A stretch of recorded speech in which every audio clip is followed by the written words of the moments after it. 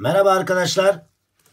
Bugün GSM İletişim'de Samsung G975 kodu olan Galaxy S10 Plus ekran değişimi nasıl yapılmalıdır? Ekran değişimi sırasında nelere dikkat etmemiz gerekir? Bu videomuzda bunu göstermeye çalışacağız. Bir önceki videomuzda özelliklerini, her şeyini, detaylarını, teknik detaylarını sizlere anlatmaya çalıştık. Bu videomuzda da ekran değişimi nasıl yapılır, ekran değişimi yapılırken nelere dikkat etmemiz gerekir, bunu anlatmaya çalışacağız. Evet, gördüğünüz gibi Galaxy S10 kutusunda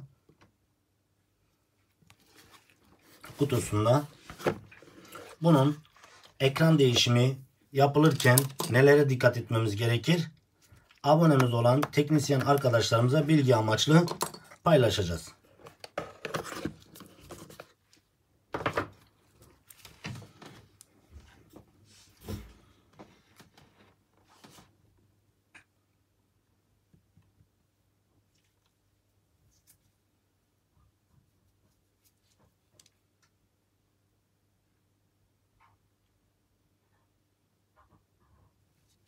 Şimdi arkadaşlar öncelikle şunu hatırlatmakta fayda var. Şu üstte sim kart yuvasına bir gelelim öncelikle. Arkadaşlar bakın, burada iki tane delik var. Buraya özellikle dikkat etmemiz gerekiyor. Burası sim kart yeri. Burası ise video mikrofon deliği. Yeni alacak arkadaşlar buna özellikle dikkat etsinler. İğneyi buraya takmasınlar. Buraya taktıkları zaman telefona zarar verebilirler. Onun için yine Samsung sim kart yuvası burası. Ona özellikle dikkat etmenizi tavsiye ediyorum. Aksi takdirde cihaza ciddi zararlar verebilirsiniz.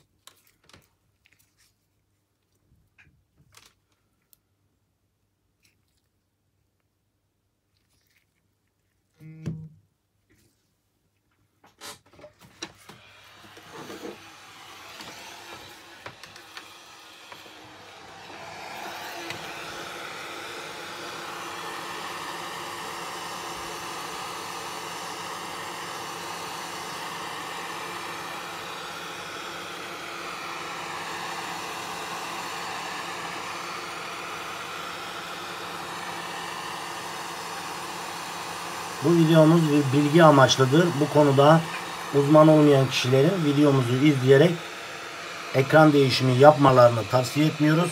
Aksi takdirde cihaza ciddi zararlar verebilirsiniz. Bu videomuz abonemiz olan teknisyen arkadaşlarımız ilk kez S10 ekran değişimi yapacakları zaman herhangi bir sıkıntı çekmemeleri için sadece yardımcı olmaya çalışıyoruz.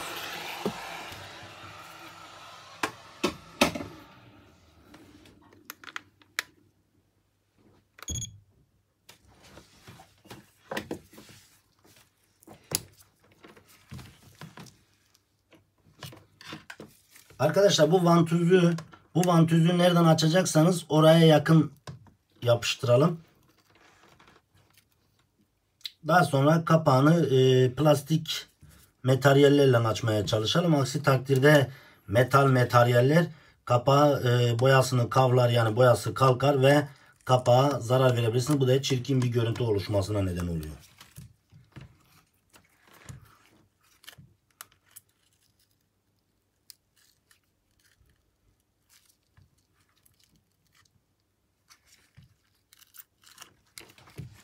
Biz bu videoda Samsung Galaxy S10 Plus'ın ekran değişimi sırasında nelere dikkat etmemiz gerekir ve ekran değişimi nasıl yapılır, nasıl yapılmalıdır bilgi amaçlı çekiyoruz.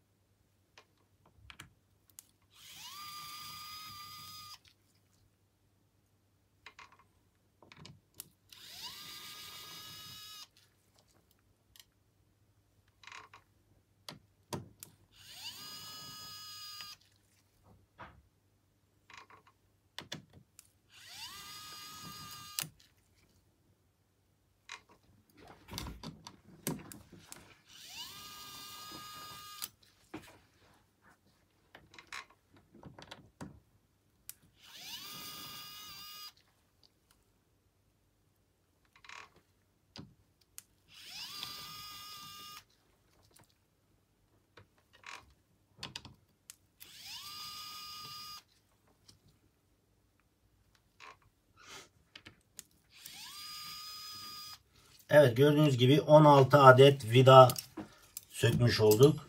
Toplam 16 adet vidası var. 16 adet vida söktüğümüze emin olalım. Şu anda NFC dediğimiz kablosuz şarj özelliği olan, aynı zamanda telefondan telefona da şarj yapabilen parça. Aynı zamanda Wi-Fi GPS parçasının bulunduğu parça. Arkadaşlar, bir telefon tamir ederken her şeyden önce cihazın akımını kesmek, yani batarya soketini çıkarmak, kısa devreyi önlemek için faydalıdır. Bu parça da zil buzzer'ı, aynı zamanda şebeke anteni dediğimiz parça. Hem zil buzzer'ı var, müzik sesinin çıktığı parça. Aynı zamanda bir de şebeke antenleri mevcut parçada.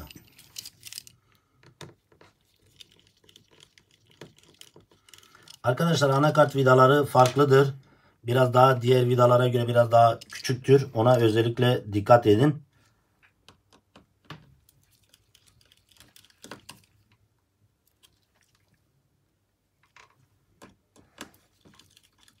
Evet, 3 adet vida da anakarttan sökmüş olduk. 2 tane şarj soketinden söktük. Bir tanesini de anakarttan söktük.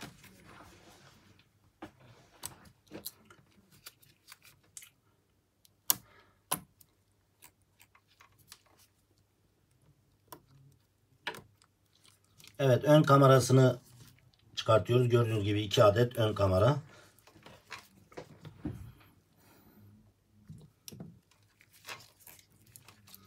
Kulaklık jackı dediğimiz, dışarıdan dış kulaklık, seyyar kulaklığı taktığımız parça. Kulaklık jackını çıkartıyoruz şu anda.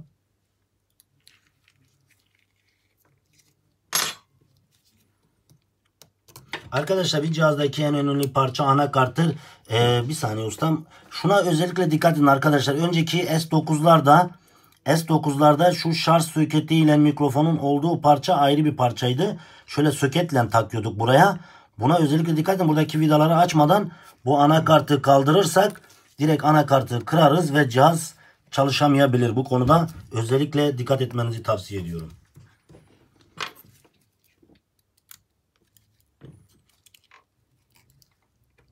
Özellikle dikkat etmenizi öneriyorum. Buraya özellikle dikkat edin. Çünkü S9 Plus'larda değil mi usta? Evet, bu parça ayrı bir parçaydı.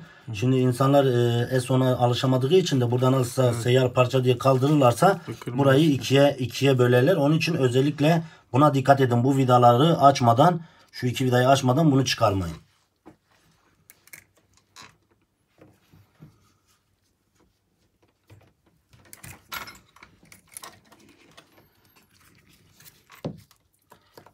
Şu anda cihazın titreşimini sağlayan titreşim motoru dediğimiz parçayı da çıkartıyoruz. Son olarak bataryayı çıkaracağız. Sıktığımız sıvı cihaza herhangi bir zarar vermez. Telefona herhangi bir zarar vermez. Tamamen bataryanın rahat çıkmasını sağlar.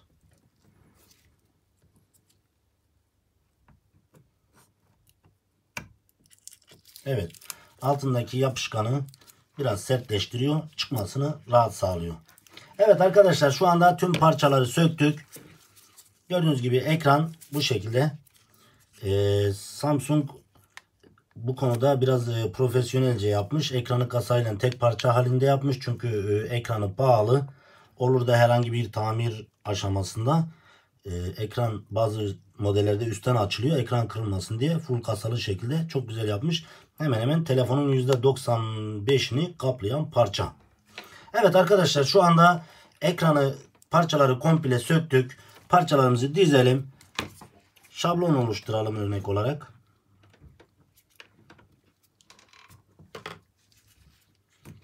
Anakart, kulaklık jackı, titreşim motoru, ön kamera,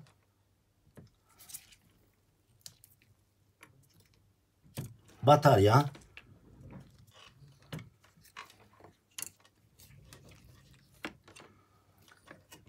zil buzzer'ı dediğimiz müzik sesinin çıktığı parça ve son olarak arka kapağı. Arkadaşlar, gördüğünüz gibi Samsung Galaxy S10 Plus bu şekilde bu parçalardan oluşmaktadır. Bütün bu parçalar S10 Plus'ı meydana getirmektedir arkadaşlar.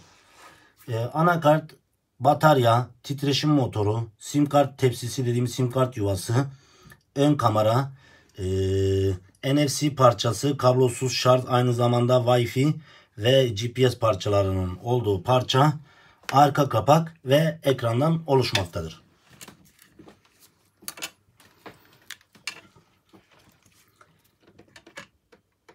Bu parçaları söktükten sonra yeni ekrana takıyormuş gibi ekranımıza tekrar yeniden bu parçaları söktüğümüz gibi teker teker takacağız.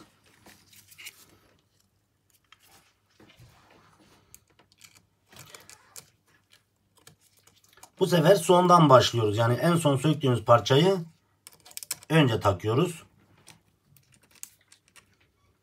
Titreşim motoru, cihazın titreşimini sağlayan parça. Arkadaşlar anakartı oturturken öncelikle şarj soket yuvasını yerine taktığınıza emin olduktan sonra hafif parmağınızla bastırıyorsunuz. Anakartı oturtuyorsunuz. Zaten şöyle ellediğinizde de oturup oturmadığını anlıyorsunuz. Kulaklık jakını takıyoruz. Ekran soketini yerine takıyoruz.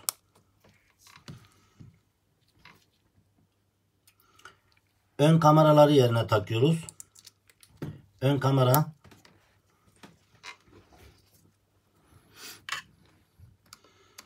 zil buzzer'ı dediğimiz cihazın müzik sesini çıkarmasını sağlayan parça. Aynı zamanda burada da var. İkisi birlikte stereo müzik sesi veriyor. Evet, son olarak bataryayı takıyoruz. Ve NFC parçasını NFC'yi de takarken arkadaşlar şöyle hafif ileriye doğru itekliyoruz. O yuvalar oturduğuna emin olduktan sonra NFC'yi de yerine takıyoruz. Usta anakart vidalarını takmadık. Anakart S10 Plus olunca insan biraz heyecanlanıyor usta.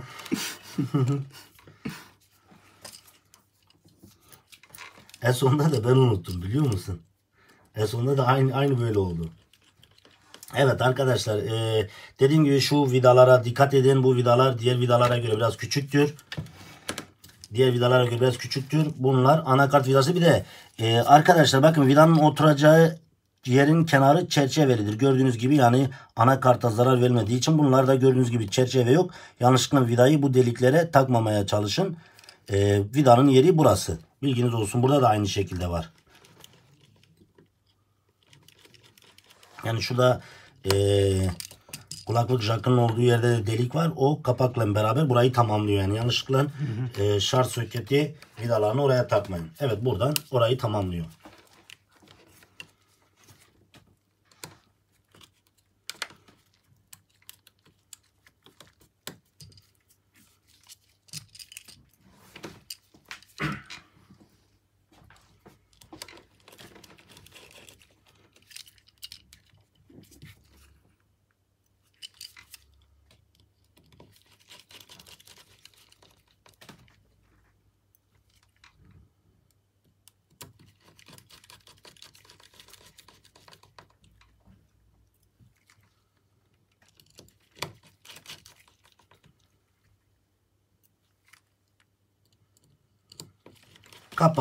Kapağı tutan toplam 18 adet vida, anakartı tutan ve şarj soketini içten tutan da 3 tane vida, toplam söktüğümüz vida 19. 3 tanesi anakarta bağlı, 16 tanesi ise tamamen kapağı dıştan bağlayan vidalar.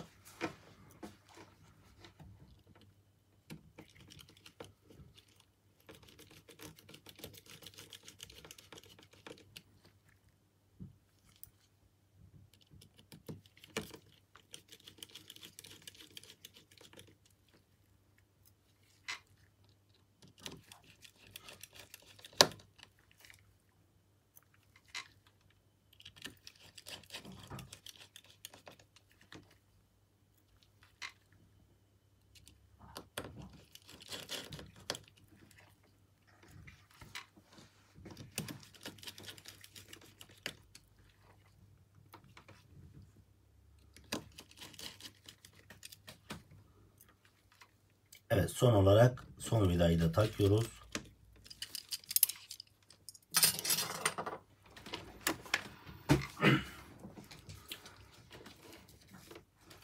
Arkadaşlar bu sim kart yuvasını tekrar hatırlatmakta fayda var. Çünkü önemli bir şey. Burası sim kart yuvası. Burası mikrofon deliği. İğneyi yanlışlıkla buraya takmayın. Bu sim kartı buradan açıyorsunuz. İğneyi yanlışlıkla buraya takmayın. Mikrofonuna veya anakartına zarar verebilirsiniz. Önemli bir şey olduğu için tekrar hatırlatmakta fayda var. Bu telefonu yeni alacak arkadaşlar için.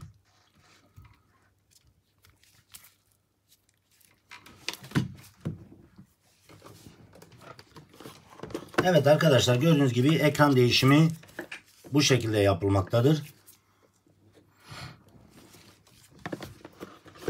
Samsung Galaxy S10 Plus, Samsung G975 kodu olan S10 Plus ekran değişimi bu şekilde yapılmaktadır. Bu videomuz abonemiz olan teknisyen arkadaşlarımız için bilgi amaçlı paylaşılmıştır. İzlediğiniz için teşekkür ederim arkadaşlar.